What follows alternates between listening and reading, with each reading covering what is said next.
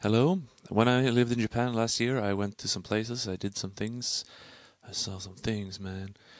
One of the things that I did, one of the places I went to was the Yamazaki Whiskey Distillery in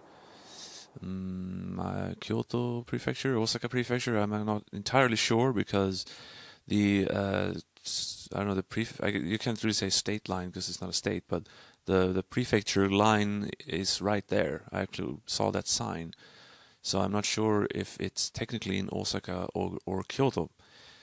But anyway, now the reason I went there, pretty much, first I noticed that it existed at all because I was going to Osaka one day, and I took the Hankyu line, I think it was, and one of the stations that we passed by was called Yamazaki, and I was like, Yamazaki, like the whiskey? And then, yes, it was. I saw from the train the distillery in the background, close to the mountain, which turned out to be a mountain called Tennozan. So I thought, okay, well, I'm going to stop there the next time, sometime, because, I want to see that. And the reason I wanted to see that pretty much is because of a certain little game series, Yakuza. And I'm not much of a drinker. I don't drink much alcohol at all, actually. In my lifetime, I'm 33 years old, I've been drunk maybe 5 times at the most. And only of those 5 times, maybe, I think once or twice it was enough to have a headache the next day. Not like a full hangover, really, but at least a headache. And I didn't enjoy it. So I really, I don't like to drink because I don't, well, if I drink, I try to drink not so much so I don't have any problems the next day, because I vomited, and once that was the other time. That was bad. Not fun. It's not worth it, honestly. Even though the buzz is enjoyable, it's not worth it. That's for me. Also, for me, as my personality is, taste is king for me. I like stuff that tastes good, and alcohol typically doesn't taste good. So I don't really drink. I don't like beer. I don't like wine, even though a little bit of red wine could, maybe be okay. Just a sip, like just slap a beret on me, and I'm a Frenchman. Whiskey, too strong. Vodka can, if you mix it out, it can be okay. But cider, I do drink, which of course in the culture we live in makes me come off as a homosexual, or at least makes people look at me a little oddly, because like everyone drinks beer or something stronger, but cider is the thing that women drink apparently. But that's one of the only things that actually tastes good. That and a few drinks, like stuff that's mixed. Like in Japan, I continually had this one called Cassis Orange, which is just some kind of fruit-based alcohol just mixed with juice, pretty much. And it wasn't strong at all. It barely tasted like alcohol. It just tasted like juice, pretty much, which made it completely fine for me to drink. I do love soda, which is also why I do drink like wine coolers, Bacardi Breezer, and those Smirnoff Ice, and those kind of things. But once you get above like 5% alcohol, it's like, ugh. White wine, I think, is the worst. Champagne is just white wine with carbonation. So no, I don't like it. But I am, however, interested in the world of alcohol. Ironically enough, it is an interesting world. What it does to people, and how they seem to live by it, and the different brands. You go into a liquor store, or the liquor store in Sweden, because we had there's like we have a monopoly instead of, I don't know if it's state run or not. Haven't actually figured that out. But we only have one liquor store. In regular shops, you can buy stuff up to like 2.25% or something. But if you want any harder stuff, you have to go to the liquor store. And I've been there plenty of times, following with my with parents, friends, and that kind of stuff. So I've been, walking around, waiting, and then looking at the wines, the liquors, and of course, being a little allured to the hard stuff, because that's what hard, cool people drink. And you get the images in your mind of all kinds of drinks. And beer, of course, is just the drink of the common man. But whiskey is the drink of a man's man. right? Cowboys and just tough guys in general. And then I played the Yakuza series, and there you have real drinks in the bars, and they have little descriptions and stuff, and it was just cool to recognize stuff. And then it's like, okay, so you have some Japanese stuff, and the one that seemed to come up the most, and it was also in the hostess clubs available, was Yamazaki, specifically Yamazaki 12 years. And so, yeah, but the Yamazaki was like apparently a big drink, a big thing in Japan, as made of course by Suntory, and I've heard about Suntory even before Yakuza, because even though I hadn't seen the movie, the movie Lost in Translation was the Suntory time was a thing, more intensity. So yeah, so I went to the long story short, I went to the brewery, distillery actually. A brewery is for beer, distillery is for whiskey. So yeah, it was in by the station Yamazaki, pretty close to there. I went into you could take a guided tour with people I think spoke English for 1,500 yen or something, but I just went in for free. Just went around. You can just go around you can go, if you take the guided tour, you can go into the actual distillery. If you go in for free, you can go into the sort of mini museum that they have in a separate building, which is what I went for. And when I went in there also, I picked this up, which is sort of a little booklet with history and stuff. So looking in that, and then I'll just be looking at that a bit, and then show you some pictures from inside while I'm reading, pretty much. But I won't read the whole thing, obviously, but still. Yes, it was founded, Suntory was founded by Shinjiro Tori. I think that's where the Tori comes from. Also found a story about the Tori. They have a whiskey called Tori that's sold in regular stores. That's one of their cheaper brands. And I thought, because I'm stupid, I didn't understand that Duke Nukem Forever meant forever. Until 2013 or something. So yeah, the Tori, I thought that's made by Suntory. It says on the bottle, but I didn't know that it was Tori as in Suntory. I thought it was Tori as is inspired by the British political party. So yeah, but anyway, I saw that, and Tori in Suntory is based on his name. That's why. And then the sun, I don't know exactly where that comes from. The history of Japanese whiskey making began with the passion of our founder, Shinjiro Tori. His dream to create a perfect whiskey that reflects the nature of Japan and the spirit of Japanese craftsmanship led Tori to embark on the difficult business of authentic domestic whiskey making that no one had ever attempted at the time. The history of Suntory whiskey, and consequently the history of Japanese whiskey, were begun by the fearless challenge undertaken Tori, who embarked on whiskey making after prevailing against the opposition he faced. There's a picture of the distillery in the 30s, and then today, which the one I went to. With his unwavering preference for high-quality water and natural environment that are vital in whiskey making, Tori selected the land of Yamazaki, located at the foot of Mount Tenno-san in southwestern Kyoto, from among several candidate sites.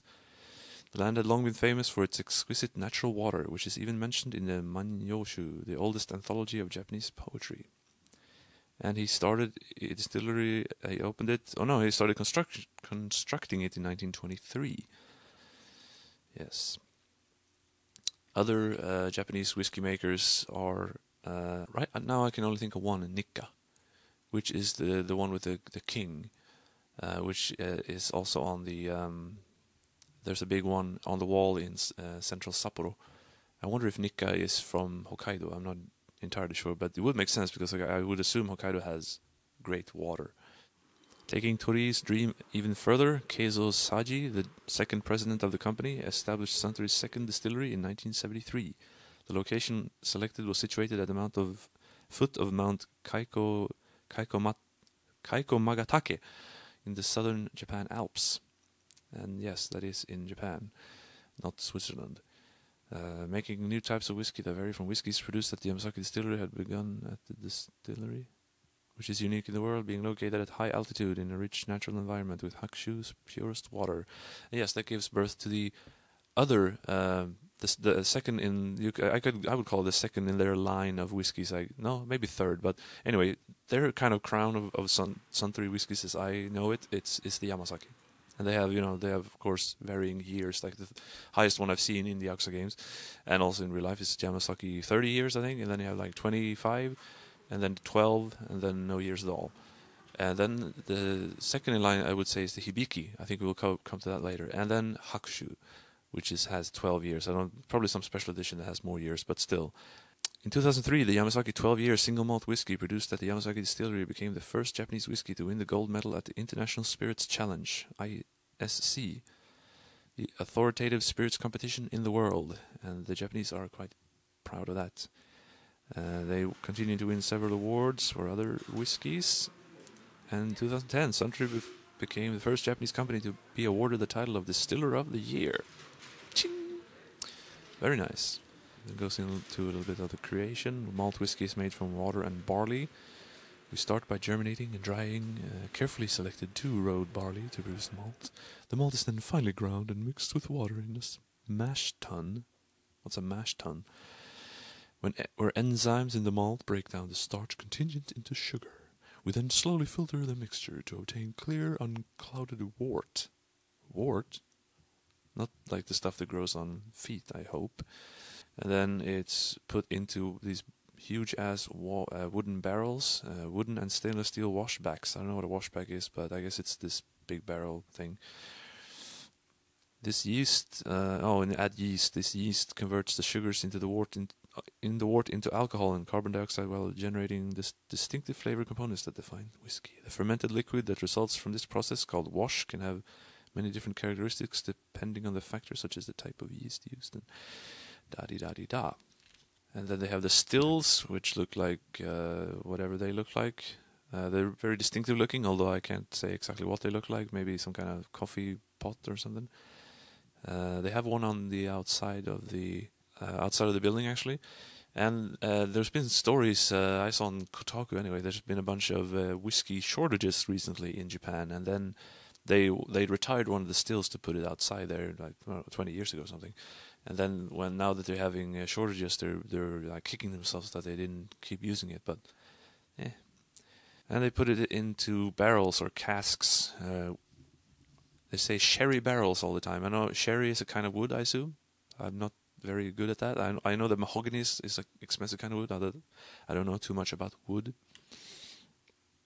Oh yeah, they put in the barrels and then they go to aging. Of course, the 12 years has been aging for 12 years. However, if you buy one that's not aged and you just have it standing around the bottle for 10 years, does that constitute aging, or does it have to be in a barrel? And if you buy cheaper, non-aged, and you have a barrel at home and you put it in there, does that count as aging? I don't know. The skill of master blenders brings out a variety of flavors. Now, I think that blending does not mean one of those thing. But yeah, blenders, I guess that's a person. Anyway, blended whiskey is, as far as I know from a couple of people I know who like whiskey, blended whiskey is not as good as single malt whiskey is the better option. It's more exclusive and stuff. And blended whiskey is cheaper. I know that. Like Ballantine's Finest and that kind of stuff. Yeah. Also, the thing that Scotch is, it's a Scotch whiskey, right? But Scotch just means it's from Scotland. I didn't understand that. I thought it was Scotch as in that was just the name of, I don't know, that's like a different kind of drink or something. Yeah. There's also the thing about whiskey and whiskey, the one with E-Y and the one with just Y after whisk. And I don't know the difference between those, but yeah. And then they have a little bit of how to enjoy whiskey, like whiskey and soda makes a highball, whiskey and natural mineral water, half rock, twice up. Just a bunch of, okay, it's like half the glass is whiskey, the other half is water. On the rocks, straight, of course, and then you have the separate glass of water so you can take the edge off or whatever. Pussy. Anyway, and it has a little bit of propaganda for whiskey, so to speak. Whiskey is easy on the body, low in calories, low in carbohydrates. This is kind of funny, though. Aromatic relaxation. The cask aging process produces the characteristically rich aromas of whiskey, as soothing to the soul as a walk through a quiet forest. Okay. So yeah, I walked through the distillery. It was nice. It had a bunch of stuff. It had this little mini museum. It was nice. They actually had a gift shop in there, and I was I went there at a time that I was starting to wanting to conserve my money a little bit, having bought hundreds of games. So I didn't actually buy. I was going to buy maybe a pen with a Yamazaki, but everything was pretty expensive actually. And buying like a whiskey glass would be kind of stupid because I don't drink anyway. However, because of the Yakuza series and especially like Yamazaki 12 years, I wanted. I was always in Japan playing with the idea of maybe getting one, like a full bottle, But then they cost 20,000 yen, and I almost never found any. It was really fucking hard to find, and it was before the actual shortage, and even at the actual distillery, they didn't have it on sale. Seemingly, anyway. After I left, someone told me that you had to ask for it, but. During my whole time in Japan, I pretty much saw it at Don Quixote in Okinawa, in Shinjuku, Kabukicho, Kamurocho, and then I saw it in like a big camera or Don Quixote in Kyoto also one time, and I started to see these little mini bottles for like 2,000 yen. It was also very expensive. I thought of buying one of those because it's at least it's something. I didn't actually do that, but then I bought a slightly bigger bottle. But it wasn't 12 years. But then it was like, yeah, okay, fine, I'll settle with that. It's also small enough to easily bring back in my bag and stuff. Then I went to the ever awesome Yahoo auctions and started. I had looked a little bit before too to look for Yamazaki whiskeys. All I could find, of course, was full bottles with came in like wooden